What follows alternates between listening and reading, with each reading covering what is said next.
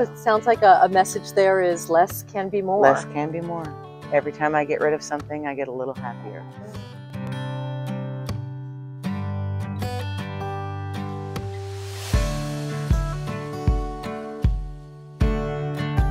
Everyone, I want you to meet Laurel. Hi. Laurel is part of the Blue Wonder Lady community, and we just ran into each other here at the 2023 RTR. And Laurel had so many great stories, and I wanted to see her van, so she came over, showed me her van. Just so knocked my socks off. Thank you. So colorful and beautiful and personalized and full of heart. Just such a homey van and super practical. It's a little overwhelming when people are like, "Wow, that's a lot of color," and I'm like, "Yes, it is." See, which you will see soon. Yeah. And also a lot of practical tips. Thank you. Yeah, a lot of practical tips. I can tell that you've been at this for a while. You've thought it through. Science teacher, folks. Yes. And so let's go in and explore Laurel's van, her place of wonder, and get to know Laurel a little bit more too. Okay. I'm Laurel, and this is Bav. That's short for Big Ass Van. This is a 2017 Ram Promaster 136 wheelbase, so it's a 1500. It's got the high roof. I bought it off of the lot, brand new, completely empty. And over 9 weekends, we built it out in my backyard. I had a lot of ideas and experience on things that I knew I wanted and didn't want. So it's very basic as far as its systems and everything like that. I don't have, you know, a huge solar system. I don't have a huge electrical system. I don't have any of that stuff. And I use gallon jugs for water. So that's pretty much it. So anyway, if you'd like to come in for the tour, you can come on in. If you turn to your right, you'll see my living room. Look at this. I love and the it's colors. It's just literally a, you know, swivel base on the seat. And I have a cooler here that serves as pantry overstock, and everything's labeled because, again, I'm an OCD. I have a travel pantry here in the front seat that all of this goes over into that side when I'm driving. And that's pretty much that. And when you call this your living room? This is my living room. Okay. And so when I'm sitting in my living room, I have my table here next to me, and I have my ashtray because I still do those horrible things. And everything that I need, snacks and everything, is like right here. And I can sit and look out the window. Now, the windows, if you look, have screens over them. I just made magnetic screens so that I can have the windows open. And if it's raining, I can put them down because of the rain guards. So I really like how you personalize them with your lace. Thank you. Well, duct tape wasn't working for me. So anyway, I have all my blinds and everything that fit in the windows. They're specifically made for the Promaster. I have a side table here that, you know, I flip out and use.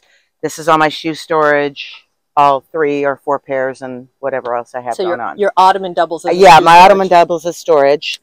There's other bits and bobs and things in there, you know, the extra dog collar for other people's dogs when they want to leave them with me, and I'm like, oh, okay, put them on the lead, great. You love dogs. I love dogs. Yeah, that's one of the things. So from the living room, you get over here into the kitchen. This is actually the kitchen. Oh, look at this. And we designed this because, when I say we, it's me and my partner, because I did not want all of the floor space taken up. So what I have is just the butane burner that just flips down, just like that. And my kettle comes down, and that's all it is. So when I'm done, all I have to do is flip it back in and secure it. I really appreciate how much space this gives you to move around in when it's closed. Originally, the deal was that I would bring the dog along. So having extra floor space for her, she's only about 45 pounds, but she would live here. Well, when she got to a point, she was, she's old. She's got congestive heart failure and she's deaf. And so traveling with her was not really a good idea. But So once we figured that out, and I was like, okay, well, if it's just going to be me in here, then this space doesn't need to be left open. So I got a couple of these little Walmart type cabinets, and I label everything because that way I don't lose anything, because I figured out by the time I got to Roswell back in November that I was losing things in 60 square feet of space, which is ridiculous. I know, it always amazes me. So anyway, everything's labeled because, you know, it just makes my life easier. When you are living in something versus when you're just traveling in it, it's completely different. So anyway, there's pantry. Up here is junk drawer, because everybody needs a junk drawer. More pantry and other things like, you know, cosmetics, bathroom drawer, everything. In the back here, if you come around, this is my little privacy thing for when I'm sleeping and I don't want to see the light in the morning, even though I do have blackout shades in the front. So I've got towels and sheets and tapestries, and then my library, and all the hooks are where I basically keep all my clothes. So let's go through the let's go through your clothing a bit. Okay. Before I started that, I was a minimalist anyway, so I literally only had like 4 or 5 pairs of pants and 5 or 6 shirts of the same colors, sleeveless and long sleeve, and then I had sweaters or kimonos, and like I said, maybe 3 or 4 of those. But they all match, so I can put everything and mix and match. So something like this matches everything I own. Oh, sure. So there you go. I can change that up and do whatever I need to do. And then you can have less. I can have much less. And seasonal things that aren't quite, you know, I use space bags, and they live up here in the attic. Oh, so let's take a look at that. Yeah, good luck. Right up there. Go ahead. Look at those labels. I really like these labels. Yeah. Duct tape and a Sharpie. That's life in general. So, so you have those vacuum suck out. No, you don't have to suck them out. You literally just roll them up, and so there's no vacuum. It's a space bag, but it literally does itself. So all you do is roll it up.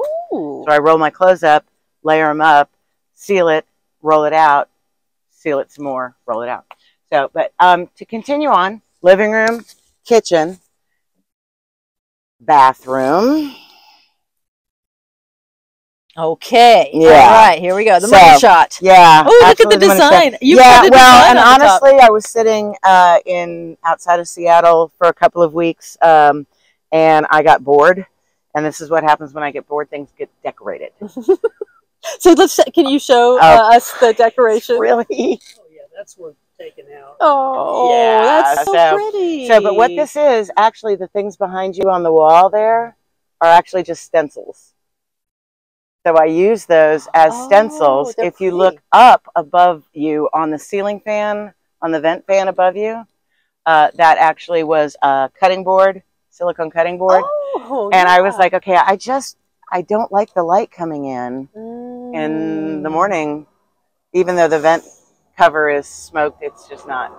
So anyway, that's really nice how you even decorated the vent. Kitchen, bathroom, bedroom. The bed actually pulls out to a queen size bed, but I've got it bolted into full size because I don't need a queen size bed. The shelves were just Home Depot shelves that we flipped over. The ceiling, a lot of people were, you know, going with tongue and groove when they were building out. Jeff, sit down. This is a beautiful ceiling. But the entire van is insulated with 1-inch polyiso. Oh, yeah. So you can see that these are just furring strips. What we did is ripped the board down from the plywood that was left over, slipped the painted polyiso with the silver side up, so there's an air gap between the ceiling and the roof, so that provides more insulation as well. And then the furring strips actually allow us to hang things from them. Oh! So like fishing poles and other stuff like that. Flooring. I decided not to do fancy stuff on the floor. So we left the factory mat, some jigsaw puzzle pieces, and a tight weave rug. So that's pretty much all that is. Oh, so these are the like the athletic padding. That's all they are. And they're waterproof. Gym padding. And this is tight weave, so it doesn't get a lot of, you know, if I spill something on it, it's just soaks right up. Oh, that's a good idea. Dresser, power bank. I have 2 Jackery 240s and a solar suitcase right here that I just put on hooks out on the slider when I need it. Solar suitcase. Oh, solar suitcase. Yes, the folding suitcase. Just a 60-watt panel, 3 panels. And it's all I need because I don't do a lot of, I don't have a refrigerator. I have one, but I found that I wasn't using it. So I just left it. What do you power with your batteries? Usually it's my cell phone and the vent fan. And since I've been out this trip in colder weather, I have discovered that it's nice to have a warm bed to climb into. So I took my 12-volt blanket and I use it as a mattress pad underneath my fitted sheet. Oh. And I turn that on at night before I go to get into bed. And it's all nice and snuggly then, and my feet don't get cold. So I don't use it as a blanket. I use it as a mattress pad. So it's all warmed up. And you know, some folks are nervous about sleeping on the coils of a electric blanket. What is your thought on that? I don't have any problem with it because I don't leave it on all night. Oh, right. Because as long as it's warm when I get in, my body heat is contained. Yeah. Because I have you know, the regular sheet and then a coverlet and then I have a quilt. And if it's super cold, I have a down blanket, a down cover that I've got. And so I get that out. It's stuffed in a pillowcase. And I have found even sleeping in below freezing temperatures, I am more than fine. I do have remote start. That's what the Noggle is about here. And it vents either heat or cold from the vent here. So when I park at night, I'll just preset everything. And also, if you close off the cab, which is what these curtains are about, you end up with a lot of warm and cold differentiation. So like 10 degrees difference if the cab is closed off versus the back. And I've tried that because I've left them open going, oh, I want to be able to see the sunrise, or yeah, it's cold. And the glass is not, you know, even with these covers, they're quilted. It's not enough to keep the temperature differentiation down. And I'm big on waking up warm. Yeah, it's a cozy feeling. Plus, I do have a propane heater, which I do vent. I do open the vent fan, and I keep the window open a little bit when I'm running that. So now I'm curious, do you have a manual window that you can open, or do you have to have your van on to open a window? I have to have the van on to open the windows. Now the vent fan itself is careful. Sorry. It's just it's manual open, close, and turn on. It's I did not get the remote one because I didn't have the funding at that particular moment. What kind of van is it? The Max Air? It's a Max Air. Yeah. Very nice. And it runs perfectly fine. So. Do you find it's quiet? I know some folks have said that the Max Air is louder. I like a kind of a white noise anyway. And I'm not generally running it at night unless it's super, super, super hot. So I don't usually have that problem. Great. So, but under the bed is complete storage. It's built on a frame that fits over 2 boxes on the wheel well. Don't know whether you can, I mean, you're welcome to go up underneath there and we can see. get a sense of it. But there's, I've got 3 totes across. Okay. So I do work out with that, but I do keep it bungeed so it doesn't fly around. But it also can be onboard security. That leads us to the question of how do you stay safe on the road as a solo female traveler? I figure that people are going to just be people. And if someone really needs it badly enough and they feel like it's worth breaking in, one, they're going to have to deal with me, and I'll be like, oh my gosh, do you need a hug? I can make you some soup. Oh, does your grandma know what you're doing? Kind of thing. I've, you know, after teaching for 30 years, and I've taught, like I said, I taught overseas. I taught in a lot of places where other people didn't want to teach. And so I've had a lot of experience dealing with people who are misguided, angry, whatever.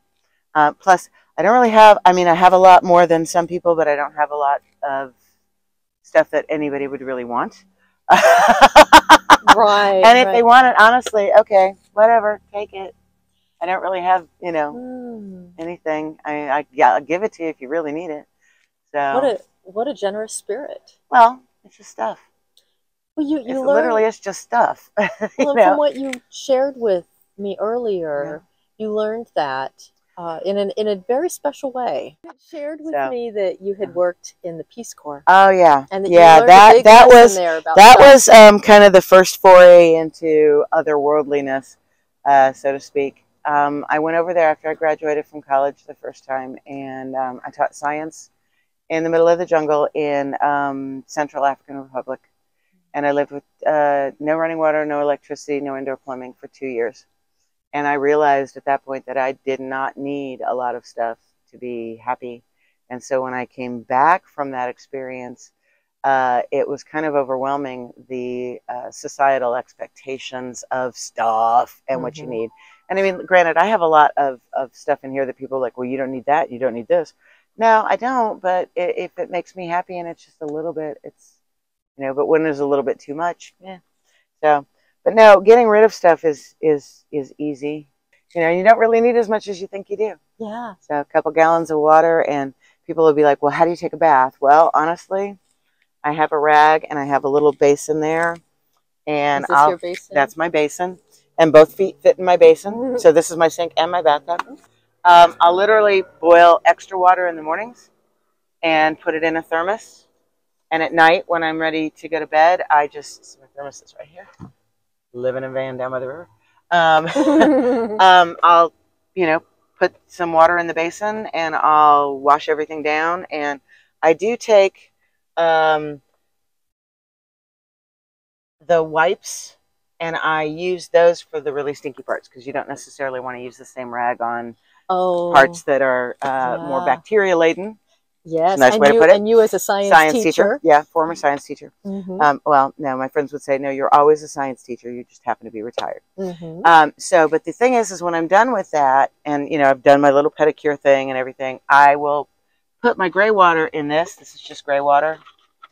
And if I'm somewhere where I don't have adequate water supply, I can use that to flush my toilet.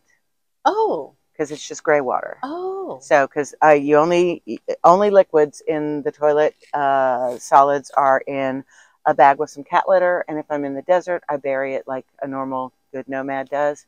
And if I'm somewhere else, I wrap it up like you would a diaper and just toss it into the regular garbage. What kind of toilet do you have? What's the brand?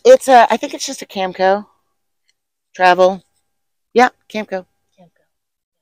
Yep. Okay. And it's super, super easy for everybody who's like, ew, that's gross. I actually have a Cracker Barrel bag that's the vinylized type bag that the bottom and the top separate. The top is clean water. The bottom is black tank. And it separates very simply. The bottom literally fits down in that bag, and I can carry it into any bathroom, rest area, whatever, and it's camouflaged. But no, it's super easy, and it holds about 3 gallons, so I end up having to empty it about every week to 10 days. It just depends on where I am and whether there's other facilities available. You can go a long time. I can go a long time. What's your drinking water? Where do you store that? It literally is it's the same water as everything. It's just these, and then I have a spigot here underneath the garbage that's about 1 gallon. Oh, I see. And then I have water up underneath here. I have 4 gallons here. Under your bed. Under the bed. And then I have another emergency gallon or 2 up front. But I didn't want to do the water tanks. I didn't want to do complex electrical systems, all that stuff. It just wasn't something I was interested in. Right. You're welcome to come along and look in the garage. Sure, let's do that. Yeah, you're probably going to have to squeeze in here. So. Okay. Goes all the way to the front. I have a 12-foot telescoping ladder on the side there. Oh, I see behind the water. Yep. It's 3 back. I have a gravity chair here. I have all of my gear on the doors here, my vest and everything. And on the other side is my snorkel gear, a tent, that kind of stuff. Oh my gosh, a snorkel gear. Now, what's a gravity chair? It's one of those that leans all the way back, and the feet go up. So I can do stargazing and things like that. So I'm curious. You mentioned that you scuba dive. I did an open water dive certificate down in Aruba several years ago. I wanted to be able to go everywhere on Earth. Everywhere on Earth. Everywhere on Earth. Unfortunately, the scuba thing isn't really my bag. It's I like snorkeling better. I like to be on the top where I can look up, and but I like to be able to say I did it. I do have my open water dive certificate, so that's good. The snorkeling thing is just more my speed. Mm-hmm. I don't sink. You don't? I don't sink. Sink. I have evidently the most buoyant behind in 2 countries documented. It took 18 pounds to sink me in the pool and 20 pounds in the ocean. It didn't surprise me. I swam in college, and I swam distance because I wouldn't sink. I wasn't fast, but I was finished, so and I was like, it's kind of like a superpower. Yeah, I guess. So what are some of the other passions and hobbies that you are able to continue even while living on the road? Oh, I get to talk to people, and that's, people will, if you talk to anybody who's had the unfortunate circumstance to park next to me, they're like, she talks a lot. I like to get to know people. Mm-hmm. I like to find out people, about people. I like to, listen to their stories, tell mine. Mm-hmm. Just being able to get, a feel, and being able to go anywhere that you want. Mm-hmm. And I don't tend to meet strangers, so making friends is not really a problem. Mm-hmm. I was in India getting my oil changed, and a woman stepped out of her car, and I complimented her. I said, "Oh my gosh, you look so lovely today." And 45 minutes later, I now have a place to shower and stay and do laundry in India. Same kind of thing happened in Oregon. I was up on a coast on a lookout, just hanging out. Guy gets out of his truck with his dog, and I'm like, "Can I pet your dog?" And we keep in touch now. We spent 2 days talking, and a cheeseburger down in town, and he was just like, and he talked about his family, his wife, and the dog, and just philosophy and stuff, and and so I'm not having any problems meeting people and making friends. Yeah. So. That's